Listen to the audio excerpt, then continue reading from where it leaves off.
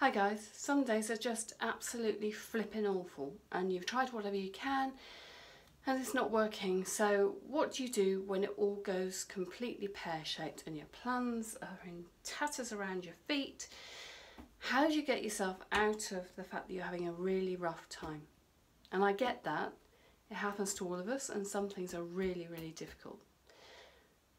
You can't change automatically the things that are happening around you. Some situations you can't alter, but you can affect how you respond to them. So that's what I'm going to be talking about today. My name is Sarah Jane Critchley. I'm the author of A Different Joy, The Parent's Guide to Living Better with Autism, Dyslexia, ADHD and more. It's that one, just in case you wondered. And this is what we're going to talk about today. So how do you reboot your day? You can't change it automatically, you can't change the big things, but what you can change is how you react to them. So what tools might you use?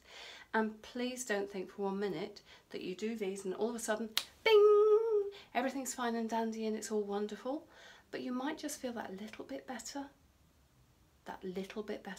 And isn't that worth aiming for? Isn't that something we all want to have? So here we go. 6 ways to feel better today, to reboot your day. The first thing, like our lovely elephant here, is when the heavens have opened, the rain's come down, you're in a really cruddy situation, you know it's going to be horrible.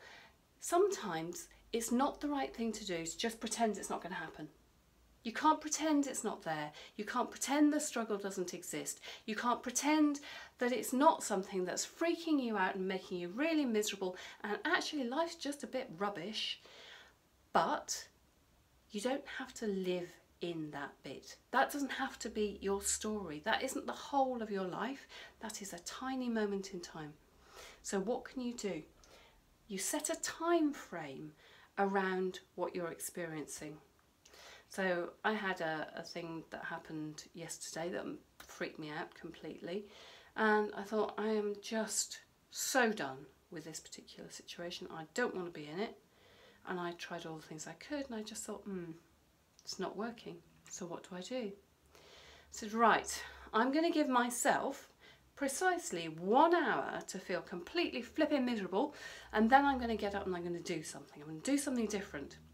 So set yourself a time frame, and the bigger the thing it is you're dealing with, the bigger a time frame you may need.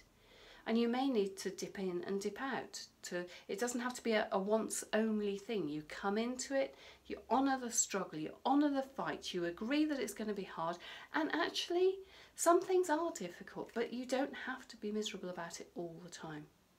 So set the time frame. It may be an hour, it may be a day, it may be a week. If you're grieving the loss of a family member, it's going to take years, but you don't have to live in that all the time. So give yourself a time period to experience the real feelings that you're experiencing, because masking, blocking and denying isn't very healthy for the long term. It's a way of dealing with them for the short term, it's not a way of dealing with them for the long term. So explore, give yourself, honour yourself enough to give yourself that time, step into it, recognise it, and then don't stay there, step out of it. So what next? Right, I've had enough. That's my hour done, finished. I'm going to stop being so flirping miserable now. What do? Okay, here's some ideas for you. Number 1, will it matter in 2 years' time? I know that some of the things that have really, really upset me in being with my children and struggling with their education have been things that actually, in the long term, don't necessarily matter. So you could have a really bad meeting with a member of staff, or somebody may upset you in the supermarket, or you may run into another child who's doing absolutely brilliantly when your child's really struggling. All of those things can freak you out. The first thing to think about is, will this matter in the long term? In a week's time, 2 weeks' time, 10 months' time, 2 years' time, 10 years' time. In the span of a life, if you can't get perspective in the short term, go longer, go longer, go longer. In the span of a life, it won't matter. I'm very aware that in terms of schooling, we've freaked out about all sorts of different things. Actually, if you take a longer term view, it matters less. It feels like everything which school your child goes to at the time when you're applying to them. When you've actually got a place, it matters a whole lot less. So Second thing, change your mind, change your reality. The way you react to the challenges that you face changes everything. I've been in situations that I did not want to have. A particular example was when my father was actually dying, and we had a really rough time and it was really difficult. But we decided that we were going to face that as a family, and we were going to have as much fun as we possibly could in that scenario. I know that sounds weird. We laughed more than we've laughed in a long time, and that was the best that our family had ever been. That changed that period from being all about disaster and death and pain and misery into something that was so beautiful. It gave me a huge gift. Change your mind, change the way that you react to things, change the way people react to you. It changes everything. Third thing, talk to other people. Do not isolate yourself. When we get scared and we get frustrated and we get unhappy, there is a tendency in many of us, and I know I've done that, to just withdraw, and you stop talking to people, you stop interacting with people, you stop sharing. You don't have a problem that somebody else hasn't faced. There are something like 6 billion, 7 billion people on this planet. You can bet your bottom dollar somebody out there is going through the same things that you are. Share your experience, talk to other people, they can support you. It makes life so much easier to cope with. Number 4, music, the great mood changer. Oh, I love music. Playlists can be your best friend. Choose the music that you like. And if you're having a little wallowy period, by all means go for it. Have a wallowy playlist. This is the playlist of music that I will sob my heart out to when I just can't take any more. This is my really angry playlist and I'm going to get up and going. This is my, okay, I'm going to be happy now playlist. Choose the songs that you love or that you found that fit that mood, and it will propel you faster than anything else you can think of. There's also a website called The Mighty for people who have chronic health conditions and mental health issues.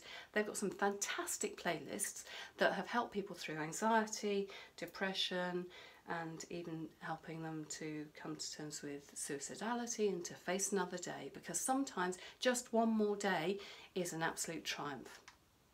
The next one, walk outside in the fresh air. We need light, we need air, and we need to breathe. When you're walking, you're taking breath deeper into your body. Your body needs oxygen. Oxygen is fuel. Get outside and walk. The other thing is that the repetitive movement is great. Repetitive movement is always good. Go for it. If you can find somebody to do it with, even better. If not, combine that with your music. That's fantastic. In our family, we love to plug in and do a stomp with music. It's fun, absolutely wonderful. Go for it. Try it. Highly recommend it.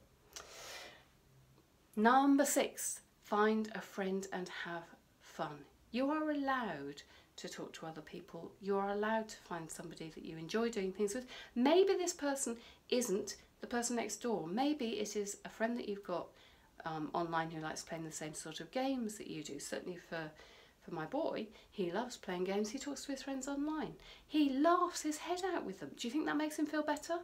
Hell, of course it does. Of course it makes him feel better. So why not do that? Find a friend and have fun.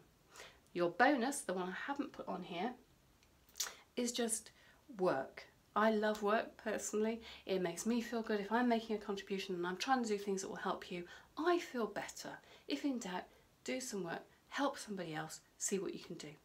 Anyway, those are my top tips for today. If you haven't already, please sign up to the Different Joy Club at www.differentjoy.com/adj-club, and you can follow me on the website, through email, Facebook, Twitter, Pinterest, and now Instagram. I know, it's a big thrill. Sorry about that. Anyway, hope you're going to have a wonderful week this week. Take care. Live each day and love fully. Bye.